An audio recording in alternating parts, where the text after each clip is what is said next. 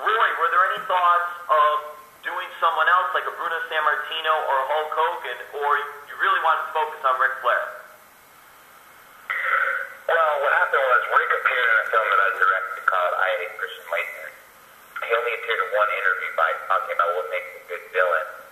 And just that fight kind of trended on social media, and ESPN noticed that.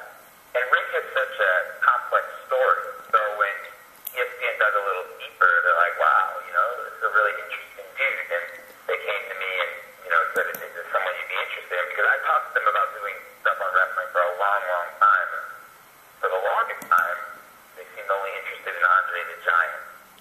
And I like Andre the Giant, but I feel he's pretty one-dimensional, and doesn't have the layers of complexity that Rick does.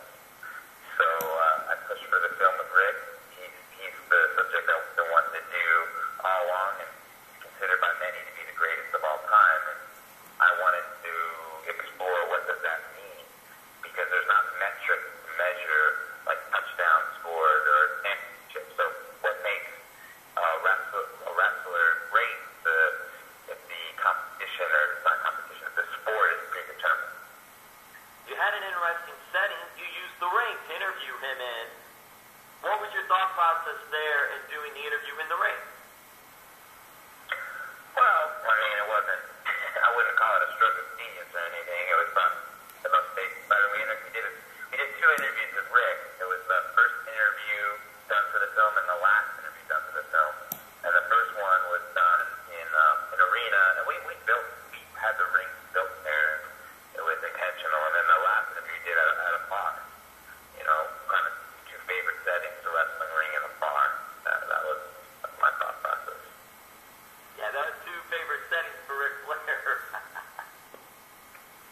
What did you think, Rory, of the people that you had to speak to in this project? You spoke to many wrestlers. You spoke to Snoop Dogg. You spoke to personalities outside of wrestling, as you mentioned earlier.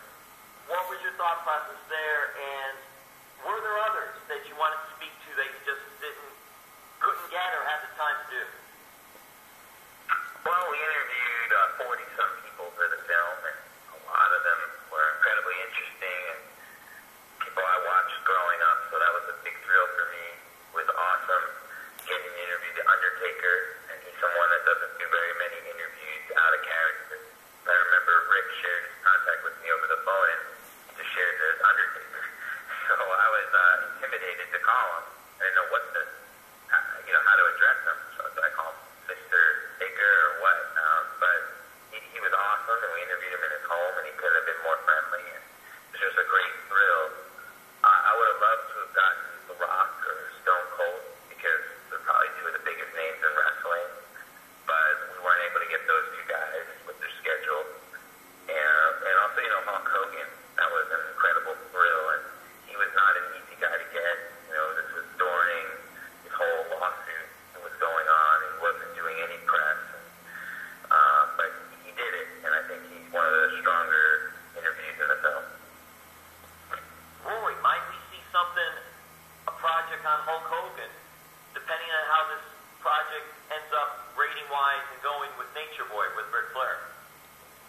A couple of people mentioned that to me. I'd love to do something on Hulk Hogan. To me, that is the name that is probably the most synonymous with wrestling. If you went up to anyone on the street and said, do you know Hulk Hogan?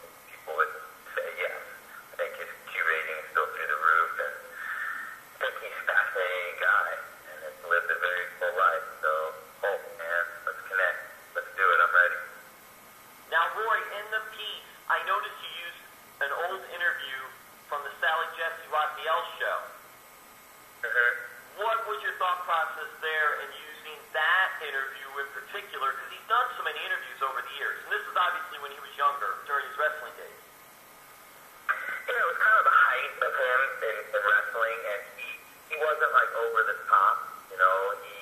He's very thoughtful, and to me, Sally Jessy Raphael kind of represents the 1980s too. She was such a 1980s figure, and he reps the 80s, and I thought it was she asked very good questions. There was a lot of introspection there, asking about his family and growing up, and then there were some really cool moments, and you see in the film